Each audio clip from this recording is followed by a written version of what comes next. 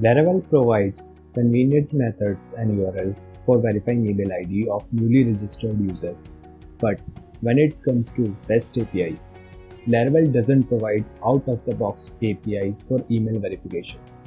So today, I'm gonna show you how to use the inbuilt Laravel email verification methods and notification template to build email verification APIs really fast. Let's start.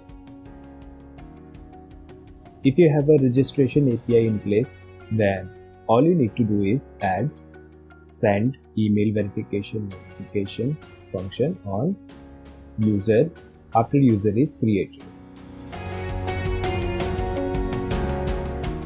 In user model, if you want to see the implementation of this function, then you can find it here.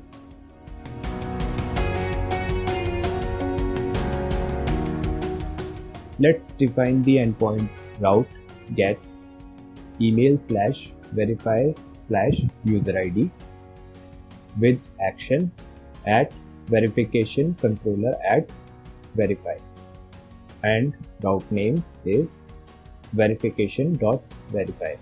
Make sure to keep this as your route name. Next, do the same for resend verification controller at resend, and route name is verification.resend. Create this controller using command php artisan make verification controller. Open this controller and define a new function verify, which expects user ID and request.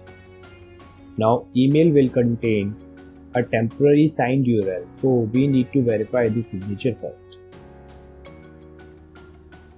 If not, request has valid signature, then respond with unauthorized request error. This function expects an API code. Now we defined some methods to keep our response consistent. To know more, you can watch suggested video link above, or you can even return JSON directly from here. Let's define the API code in API code.php file.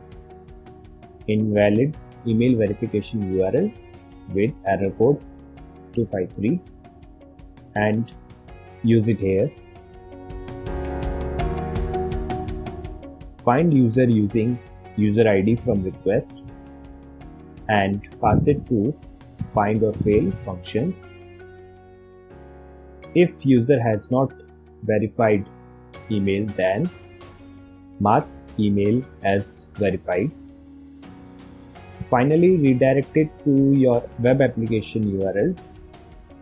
For now, I'm just redirecting it to the default welcome page of Laravel application. Now, let's create resend function as well. Define a new function resend. If auth user has verified email, then return bad request error. Again, let's define the API code in API code.php file. Email already verified with error code 254.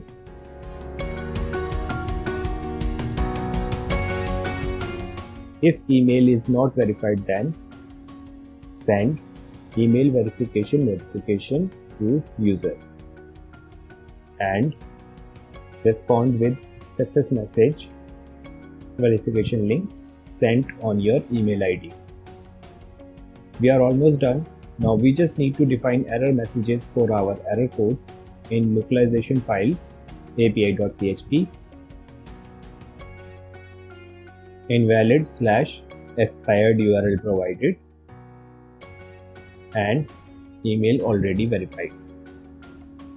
Now let's map these messages with error code in response_builder.php file. That's it. Let's try them in Postman. Create a new test user.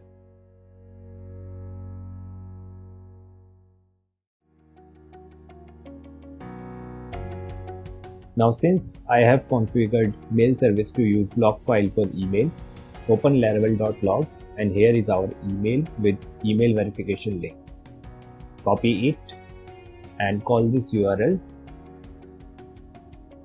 and as expected we are redirected back to our welcome page.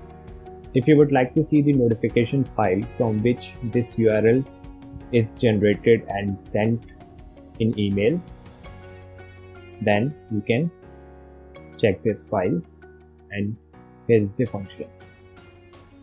Log in using the test user, and if we try to call resend API, then we will get an error, email already verified. Let's create another test user. Try again in resend API, and it has successfully resent the link to email ID. Link to the entire code is given in the description. That's all for this video. If you like this video, then don't forget to like and share, and if you are new to the channel, then make sure to subscribe to the channel.